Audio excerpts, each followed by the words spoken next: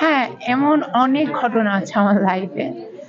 So একটা হচ্ছে যে আমি কিন্তু আগে ছেলেদের মতোই চলতাম, ছেলেদের ড্রেস পরে। আর স্কুলে যখন ছিলাম সো মেল আইডেন্টিটি আমি স্কুলে যেতাম ছেলেদের ড্রেস পরে। বাট হচ্ছে আমার লুকস, আমার বিহেভিয়ার, আমার সবকিছুই মেয়েদের মতো ছিল। সো এটা নিয়ে যখনই যেতাম রাস্তায় লোকেরা দেখলে তাকিয়ে থাকতো আর হাসাহাসি করতো, বলতো যে ও ছেলে না মেয়ে, ছেলে না মেয়ে। মানে আমাকে এ নিয়ে অনেক, এইসব নিয়ে অনেক বৈষম্যের শিকার হতে হয়েছে। আর একদিন আমার কোচিং থেকে বাসায় ফেরার সময় সেদিন হচ্ছে রাতের বেলা কয়েকজন ছেলে রাস্তায় আমায় ধরে আমার গোপনাঙ্গে হাত দিয়েছিল যে তুই ছেলে না মেয়ে। So it was really so bad moment for my. সব থেকে কষ্টের এই বিষয়টা হচ্ছে আমি যখন হচ্ছে আমি স্কুল লাইফ পর্যন্ত আমার বাড়িতেই ছিলাম, আমার স্কুল আমার বাড়িতেই ছিল। কিন্তু হচ্ছে আমি ঢাকায় এসেছি হচ্ছে আমার কলেজ লাইফ থেকে। সো কলেজ লাইফ থেকে যখন ঢাকায় একা একা থাকা শুরু করলাম তখন আমি রিয়েলাইজ করলাম যে আমি কমফোর্ট ফিল করছিলাম না অ্যাজ এ বয়। তখন রিয়েলাইজ করলাম যে আমায় এখন আমার নিজের মতো চলা উচিত।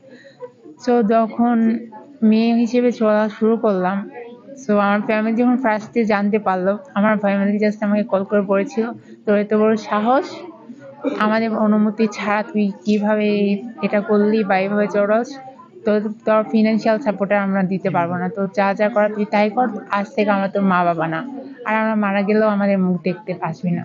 এটা শোনার পর আমার অনেক কষ্ট লেগেছে, অনেক খারাপ লেগেছে। এক্স্যাক্টলি আমার ক্ষেত্রে ছোট থেকেই হয়েছে অনেক।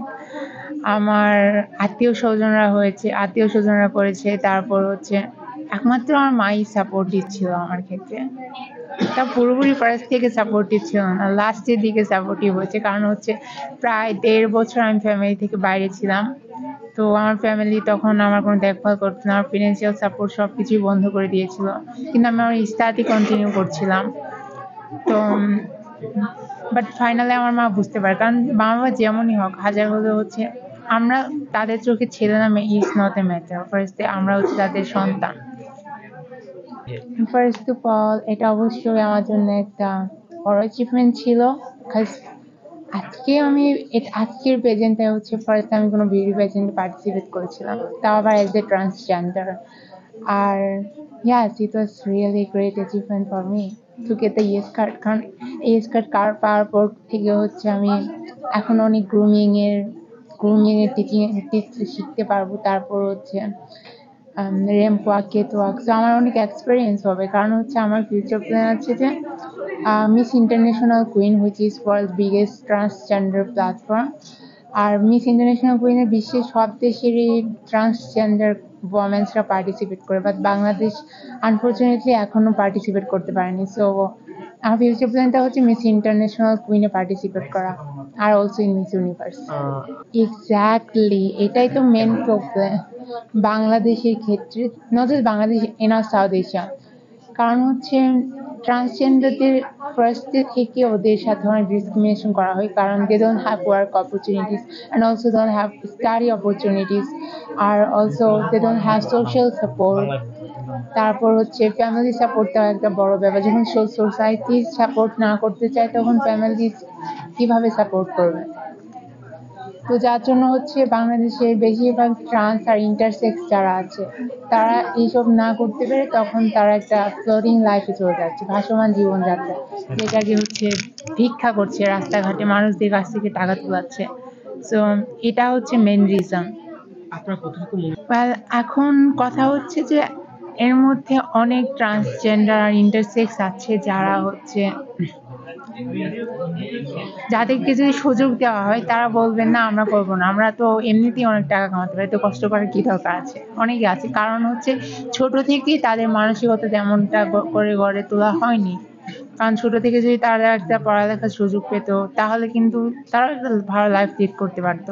হ্যাঁ, যদি অপরচুনিটি দেওয়া হয় তাহলে আই থিঙ্ক এটা বেটার হবে। জাস্ট ট্রান্স ওমেনরা হচ্ছে নারী, তারাও নারী। সো নারী শক্তির মতো তারাও এগোতে পারে নারীদের মতো। আমার বাবা মায়ের থেকে বেশি না, বাবা একটু কমই। আসলে মা বাবার সাপোর্টের ব্যাপারটা হচ্ছে সমাজের জন্য, কারণ হচ্ছে সমাজ তো অনেক কথা বলে। সো যার যে ভয়ে মা বাবা সাপোর্ট করতে পারে না সন্তানদের, ট্রান্সজেন্ডার সন্তানদের। এমন কোনো ওয়েল, যদি ফাইনাল রাউন্ডে যেতে পারি, সো সেটা অবশ্যই একটা বিগেস্ট অ্যাচিভমেন্ট হবে আমার জন্য, বড় অর্জন।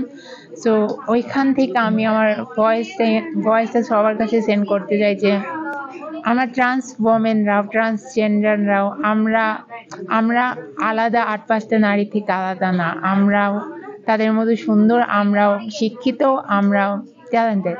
আমি এটা সবাইকে বলতে চাই আর সবাইকে ইন্সপায়ার করতে চাই। উদ্দেশ্যে আচ্ছা, যারা আমাদের নিয়ে কত কথা বললে, তো আমি তাদেরকে ফার্স্টে থ্যাঙ্কস জানাতে চাই। থ্যাংক ইউ সো মাচ, কারণ আপনাদের কথার মাধ্যমেই আমরা নিজেদের ভুলটাকে ধরতে পারি, আর আপনাদের কথাই আমাদের হেল্প করে নিজেদেরকে মডিফাই করার জন্য, আমাদের টিচিংয়ের জন্য।